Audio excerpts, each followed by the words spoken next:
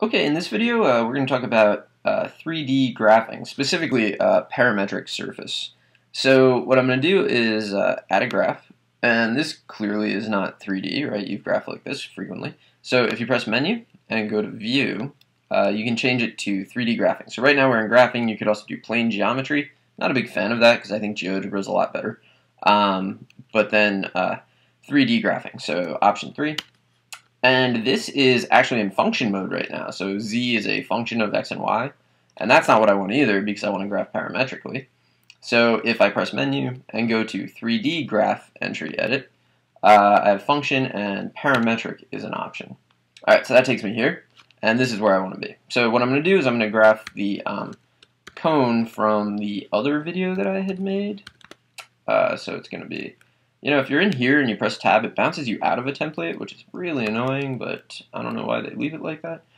Anyway, t minus 8 over negative 2, and cosine of, if you look, the parameters you're allowed to use are t and u. So I already used t there, so I'm going to use u here, and I'll bounce accidentally out of there. So really what you want to do is arrow down, and then y is going to be t, and then t minus 8 over negative 2, and if I used cosine before, I gotta use sine this time. And what I'm gonna do is just press enter and see what happens. So I do that, and you can see that I'm not really getting the full cone that I wanted.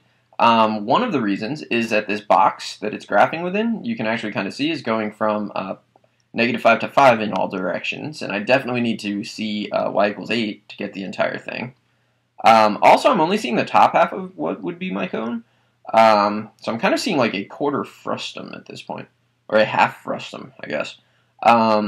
That's probably because the angle that is generating the circular cross sections is only going from 0 to pi. So I have to figure out how to change both of these things. I need a bigger box, and I need a bigger value of theta. So let's do the box part first.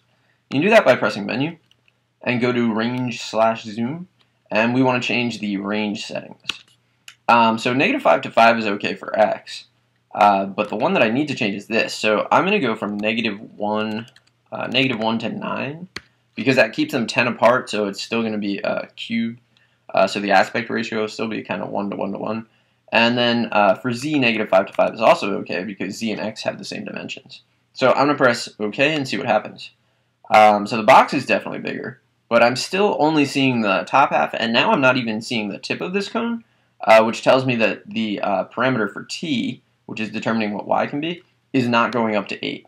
So to change that, if you press tab to get the entry line back, and then up to get back here, if you arrow over to this little dot dot dot, which is edit parameters, and click it, you can see what we're having trouble with.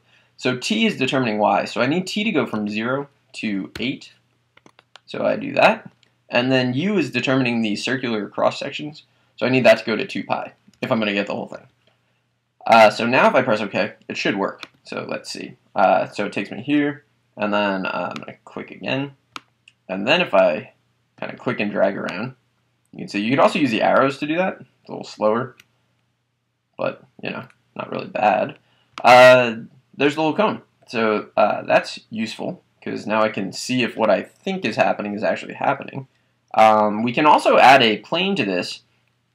But you have to think about that. So if I want to add the plane x equals 1, so obviously x is 1. If you think about it, every point that's in that plane is of the form 1, y, z. So what I'll do is I'm just going to let y equal t, and I'm going to let z equal u. Right? So now I'm plotting all the points 1, t, u, and then t can be anything that parameter is allowed to be, and u can be anything that parameter is allowed to be. So it should plot the plane for me. So I'm going to press enter and see what happens. And there you go. It's only plotting a really tiny little plane there because we're facing the same problem with the parameters. So if I change it, so t is, if I make that go from, let's say, -1 to 9, I think. So those are the same settings that I had for y in the box. And if I make this go from -5 to 5, this should work. Let's press enter, and then that. And there you go. And you can see, actually, so we're cutting a cone with a plane, and what we're getting here is a hyperbola. And if you watch the other video, you can figure out how to find the equation of that hyperbola, and then you could come back to your Nspire and graph it. But anyway, I hope you found this helpful, and good luck.